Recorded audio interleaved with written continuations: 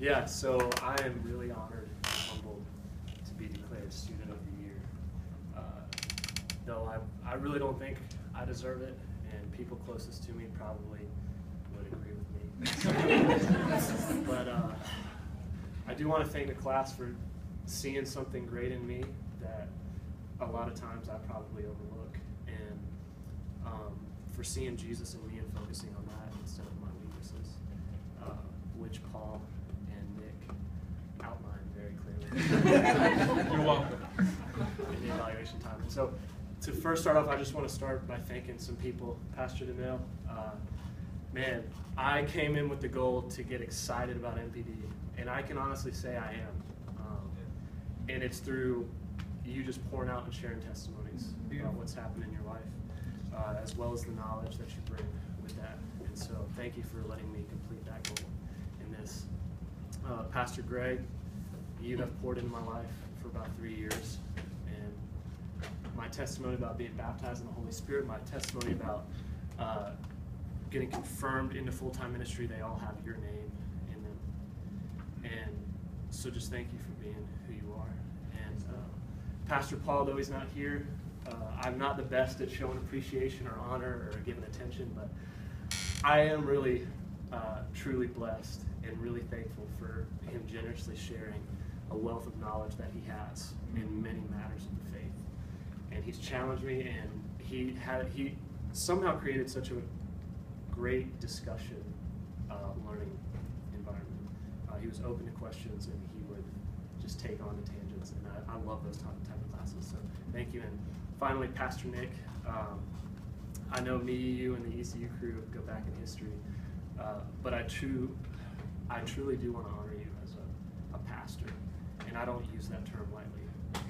And so the ministry that God used to pursue me in North Carolina, to change me, to save me, and to solidify my identity in Christ, had you as its leader in 2011 when I got baptized. And so, thank you. And finally, on to the meat. I'm just going to share basically one scripture with you. And obviously, Pastor Paul and Nick have such great confidence in my speaking ability because they gave me a whopping 5 minutes. So thank you. Nonetheless, I'll take it.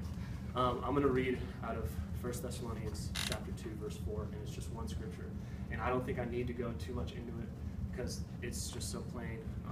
But Paul's writing to Timothy, and he says, "But just as we have been approved by God to be entrusted with the gospel, so we speak not to please men, but to please God who examines our hearts." Amen. And so we should all know, right? We should all know this gospel. That Christ died on the cross for me and you. And though me and Greg don't have the same testimonies, me and Ryan, me and Chris, we don't have the same testimonies. It was the same gospel that transformed our lives. And so we should all know the love that God has for us, the calling that he has on each and I don't use this scripture lightly. And so I've thought about it and I prayed about it, and I think it pertains to each and every person that has graduated from this school. And so it's this same gospel that Christ went to the cross for you. Why? Colossians 2:12-14 says, "But you who were dead in your transgressions, the uncircumcision of your flesh, God made alive together with him, having forgiven us all our trespasses, by canceling the record of debt that was set against us with its legal demands. This he set aside, nailing to the cross." And so that's the gospel. And Scripture plainly says that you and me have been entrusted with that. We've been entrusted with that to bring to the nations. And it starts on our college campuses. It starts with your friends. If I could stand in front of 28,000 ECU students and share the gospel with them and invite them to a relationship with Christ, I would in a heartbeat. And so what's stopping you from sharing this gospel that you've been entrusted with? And I know that Paul has equipped us, Nick has fought for us, ENC is employing us, and our partners are going to send us, but who has approved us? God has approved us to be entrusted with the gospel that has so delicately transformed our lives. And so my empowerment to you is, what are you going to do with the gospel that's been entrusted with you?